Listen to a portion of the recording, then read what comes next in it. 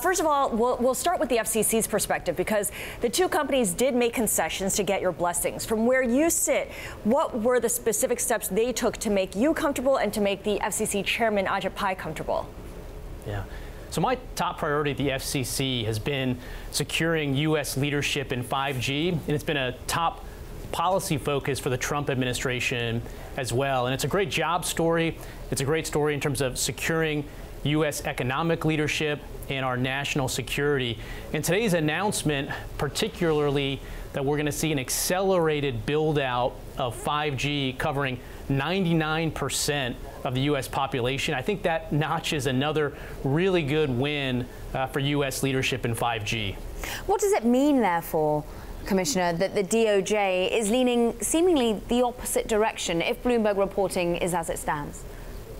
Yeah, I can't verify the reporting on that, but what I can tell you is that part of our years-long review at the FCC has been looking at competition issues.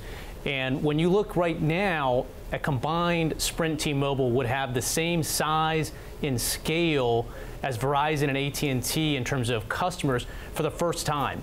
And when you have a third competitor on that scale, what our record showed is there's going to be really big benefits for consumers in terms of the new competition you're going to see, in terms of the build out. And also, if you look at the filing this morning, it talked a lot about in-home broadband. Right now, a lot of consumers across the country feel like they have one choice or no choice for high-speed internet service. And by combining the spectrum holdings of these two companies, a lot more Americans can see fiber-like speeds delivered wirelessly and feel like they have true choice for the first time. So I think that's a great development. Let's make really clear that the DOJ's perspective here is completely separate from the FCC's findings. But having said that, Commissioner, is there any level of coordination at all between the FCC and the DOJ over competition concerns?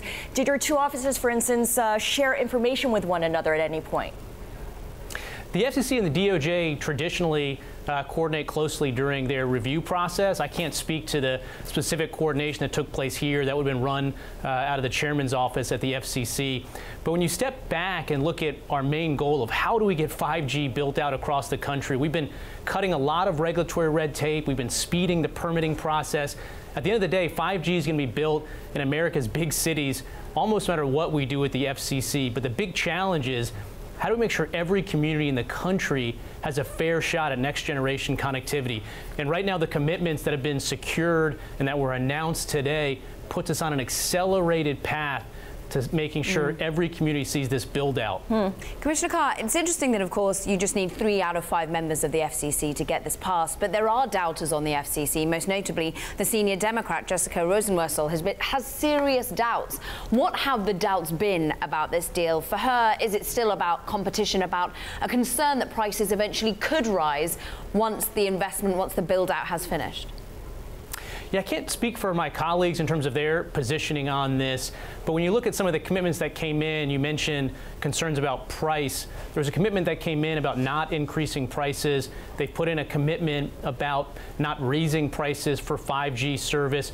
So I don't think at the end of the day that was an issue that gave me much pause, given the commitment that was put in place and given the increased build out that we can see from a combined company. I think that's going to benefit Americans. You know, for years, Commissioner Carr, it seemed as if the government wanted 4 players in the telecom space. In addition to AT&T and Verizon, you have T-Mobile and Sprint. It just wasn't comfortable with the idea of 3 big players in telecoms. What's changed? Is it because the priority of building out 5G infrastructure that requires 3 big players?